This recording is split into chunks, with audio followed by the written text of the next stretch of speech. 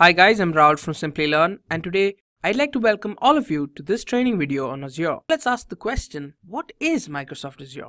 Microsoft Azure is actually a cloud service platform that allows users to build, manage, scale and deploy applications by giving them access to cloud services. Now these cloud services range from creating virtual machines to creating functions that run themselves without having to worry about hardware. Now all of this is made possible only through the internet. Now here are some things that you need to know about Azure. Firstly, it was launched on the 1st of February 2010. It has data centers in more than 42 regions across the world. They also say that 12 more data centers are in the making, which helps them say they're the only cloud service provider that covers these many regions. Next, Azure is preferred by 80% of the Fortune 500 companies, which means that the best of the best in the market only choose to work with Azure. And finally, Azure is the second largest cloud service provider in the market right now.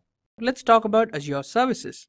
As I told you, Azure provides services for a wide range of domains. Now let's have a look at some of these domains. There's AI and machine learning, compute, containers, database, identity, management tools, networking, security, storage, and so much more. Now let's have a look at some of the individual services within these domains. Firstly, you have Azure Virtual Machines. With Azure Virtual Machines, what you get is the opportunity to create Windows or Linux virtual machines. Now all of this is possible in a matter of seconds with a large amount of customization. Now let's have a look at some of its features. Firstly, you can choose from a wide variety of virtual machine options. Then you have a large amount of optimization available to you. For example, what size of operating system do you want? How much size do you want allocated to it? What version of the system is it? And so much more. Then it provides low cost and per minute billing. Now Azure provides you per minute billing, which means that you're only charged for how much time you use the service. And finally, you have enhanced security and protection for your virtual machines. Next, we have Service Fabric. Now with Service Fabric, you have a platform which enables you to create microservices. Now this also makes the process of application lifecycle management a whole lot easier. As a direct result, you can create applications with a faster time to market. It supports Windows, Linux, on-premises or other clouds, and it enables you to do a tremendous amount of scaling up depending on your requirement. And finally, we have functions. Now with functions, you can build applications with the help of serverless computing. Here, the users only pay for the amount of resources that they've used. You can create applications in any language that you want. And the only thing you need to worry about is the code of the application. Everything other than that, that is the hardware requirements, are taken care of by Azure. Now let's have a look at the networking services. Firstly, we have the Azure CDN or the Content Delivery Network. With Azure CDN, what you get is the ability to deliver your content with reduced load times, fast responsiveness, and less bandwidth. Now, CDN can be integrated with several other Azure services so that the process can move at a faster rate. It can handle heavy loads and traffic spikes with ease. It also provides a robust security system. Now, with the content that's delivered, you can get advanced analytic data with which you can understand how customers are using your content. Next, we have ExpressRoute. With ExpressRoute, you can connect your on-premises network to Azure through a private network. Now, by default, this lowers latency, it increases the emphasis on reliability and speed, and it can be of great use when you have to transfer large amounts of data between networks. Now, another way this can be useful is if it's used to add compute or storage capacity to data centers. Next, we have Azure DNS. Domain Name Service or Azure DNS can be used to host your domains on Azure. This provides high availability and great performance. It provides fast responses to DNS queries by taking advantage of Microsoft's global network. It also provides high availability. Next, we have Virtual Network. Azure Virtual Network allows the Azure resources to communicate with each other or other on-premise networks via the internet, and all of this is kept extremely secure. Now with this, users can create their own private network for communication. It provides users with an isolated and extremely secure environment for their applications to run. Now all of the traffic stays entirely within the Azure network, and it also allows users to design their own networks. Next, we have Traffic Manager. Now with Traffic Manager, you can route incoming traffic to improve your performance and availability. Now one thing it provides is multiple failover options. So if a particular situation goes wrong, there's always an option to consider to salvage the situation. It helps reduce application runtime and enables the distribution of user traffic across multiple locations. It also helps the people who are using it to know where the customers connecting from across the world. Next, we have load balancer. With this, you are provided the ability to instantly scale applications at the same time providing high availability and improved network performance for users' applications. It can be integrated into virtual machines and cloud services. It provides highly reliable applications. It also allows users to secure and integrate security groups. Finally, we have Azure VPN Gateway. Now this allows users to connect their on-premise networks to Azure using a site-to-site VPN. Now this allows users to connect their virtual machine to anywhere in the world through a point-to-site VPN. And also it's very easy to manage and is highly available. Now let's talk about the storage services. First, we have data lake storage. Now with this, what you get is a scalable data storage with an emphasis on cost effectiveness and scalability. Now it comes of maximum use when you integrate it with other services so that you can get analytics on how the data is being used. It is also integrated with other services like the Azure Blob Storage. Now it is also optimized for big data analysis tools like Apache Spark and Hadoop. Next up, we have Blob Storage. Now Blob Storage provides a storage capacity for data. Now depending on how often a particular data is used, it is classified into different tiers. Now all the data that is within the Blob Storage is unstructured data. Now it has a way of ensuring that the data integrity is maintained every time a particular object is being changed or the data is being accessed. And it also helps improve app performance and reduces bandwidth consumption. Next, we have queue storage. Now with this, you have a message queuing system for large workloads. This allows users to build flexible applications and separate functions. Not to mention, with this, you can be sure that your individual components will not fail. It also makes sure that your application is scalable. Queue storage provides queue monitoring, which helps ensure that the customer's demands are met. Then we have file storage. Now with file storage, you can perform file sharing with the help of the SMB protocol or the server message block protocol. Now this data is protected by SMB 3.0 and the HTTPS protocol. In this case, like we mentioned in functions, Azure takes care of all the hardware needs and the operating system deployments on its own. It also improves on-premises performance and other capabilities. Lastly, we have table storage. With table storage, you can deploy semi-structured datasets and a NoSQL key value store.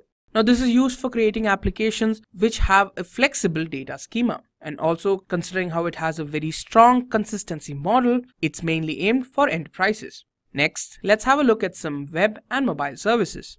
First, we have the Azure Search. Now with Azure Search, you get a cloud search service which is powered by artificial intelligence. With this, you can develop web applications as well as mobile applications.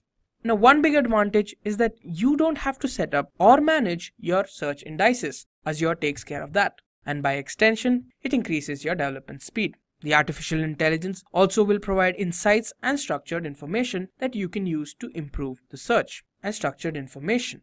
Next, we have Logic Apps.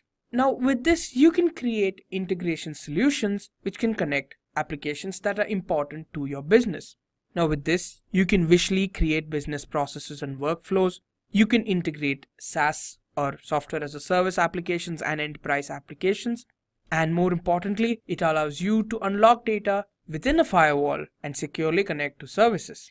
Next, we have web applications. Now with web apps, you can create, deploy and scale web applications according to business requirements. Now it supports both Windows and Linux platforms, and it helps with continuous integration or deployment abilities. Another very important aspect of this is that the data can be deployed and hosted across multiple locations in the world. And finally, we have mobile apps. With mobile apps, you can create applications for iOS, Android and Windows platforms. One advantage is that it automatically scales up and down based on your requirements. Now, in situations where you have network issues, offline data syncing ensures that your applications work anyway. And you can create cross-platform applications or native applications for iOS, Android and Windows. Next, let's have a look at some container services. First, let's talk about ACS or Azure Container Services. It is also known as the Azure Kubernetes Services, as it's a fully managed Kubernetes container orchestration service. Now, what this means is that it eases the process of container integration and deployment. It also can be used with other resources from security like virtual networks, cryptographic keys, and so much more to ensure that your container is kept secure. Next, we have container instances. Now, this is similar to functions in a way, just that in this we're using containers without having to manage servers. Now, applications can be developed here without managing virtual machines or learning new tools. All that is Azure's problem to take care of. And it enables building applications without having to manage the infrastructure. That is, all you need to worry about is running the container. Next, let's have a look at some database services. First, we have the SQL database. Now, with SQL database, what you get is a relational cloud database service. Now, this means that it helps accelerate your app development and makes it easier for you to maintain your application. Now, SQL database is also used extensively in migrating workloads to the cloud and hence saves time and cost. It also helps improve your performance by integrating machine learning and adaptive technologies into your database. Next, we have Azure Cosmos DB. Now, this is a globally distributed multi-model database service. Now, what this means is that with this, you can create applications which support NoSQL. It provides a high-grade security system, has high availability and low latency. Now, this is usually used in situations where you have a diverse and highly unpredictable workload. Now, let's have a look at some security and identity services. Firstly, we have the Azure Active Directory. Now, if you want to know more about Azure Active Directory, I suggest you click on the top right corner and watch our video on the Azure Active Directory. This is just an introduction. So with this, you can manage user identities and you can make sure the resources are kept safe with the help of access policies. Most of these are intelligence driven. Now, one of the main features is that you can have access to your applications from any location or device. It helps increase your efficiency and helps down cutting costs when it comes to having a help desk. It can also help improve security and can respond to advanced threats in real time. Next, you have Azure Active Directory B2C. It helps provide customer identity and access management in the cloud. Now, protecting customer identity is extremely important for an organization, and that's what Azure AD B2C does. Now, it also enables the application to be scaled to great amounts, even billions of customers. Next, we have the Azure Security Center. This is basically like a command post with which you get a complete view of the security across users on your on-premises and cloud workloads. So with this, you are given a threat protection method that adapts to situations and helps reduce exposing you to threats. It also has rapid threat response and makes the process of finding and fixing vulnerabilities a whole lot easier. Next up, let's talk about monitoring and management services. So first, let's have a look at Azure Advisor. Now, Azure Advisor is basically a guide for the best practices when it comes to Azure. Now, when you follow these, it improves performance, security, cost, and increases availability. Now, it also learns from how you use the services on your configuration and usage pattern, and the adjustments that it suggests can be implemented very quickly and easily. Next, we have Network Watcher. Now, with this, you can monitor, diagnose, and understand the working of your network. Now, you can monitor your network without actually having to log in to your virtual machine. Now, you can also use something known as network security flow logs to understand the traffic pattern, how much traffic is coming towards you, how much you are giving, and so much more. It also helps diagnose VPN problems that you might have with detailed logs. And finally, you have the Azure Resource Manager. Now, with this, you can ensure that the resources that you have are managed and deployed at a consistent rate. Now, this makes it extremely easy for you to manage and visualize your resources that are used in your applications or some other requirements, and you can control who can access your resources as well as perform actions on it. I hope you guys found this informative and helpful. Thank you for watching and stay tuned for more from Simplilearn. Hi there, if you like this video, subscribe to the Simplilearn YouTube channel and click here to watch similar videos. To nerd up and get certified, click here.